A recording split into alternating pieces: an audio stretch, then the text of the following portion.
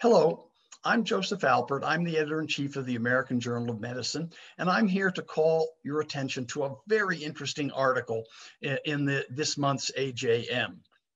It comes from the cardiology group at Baylor in Texas. What they did was they reviewed the entire world's literature on the eating of edible mushrooms. Now, we're not talking about psilocybin type mushrooms or mushrooms that cause hallucinations or are used in religious ceremonies. We're just talking about the mushrooms you can buy at the supermarket, the various kinds, the button mushrooms and a number of the Chinese mushrooms and so forth.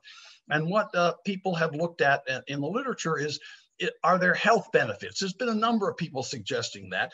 Why? Well, mushrooms are high in protein, they're high in minerals, they're high in a bunch of vitamins, and of course, they're extremely low in saturated fat.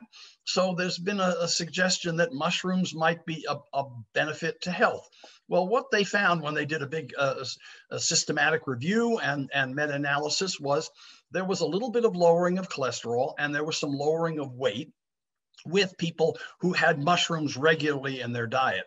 But it wasn't a gigantic effect. My take of this article is, of course, if you substitute mushrooms and fruits and vegetables, which have been shown to be very beneficial in the diet for, what I like to call the grease burgers, it's a very healthy choice, and probably that's what they're seeing. Even though the results, it was not a cure-all for coronary disease, all the things they looked at moved in the right direction. So if you like mushrooms, don't hesitate to put them in your salads and use them frequently as a very good vegetable source.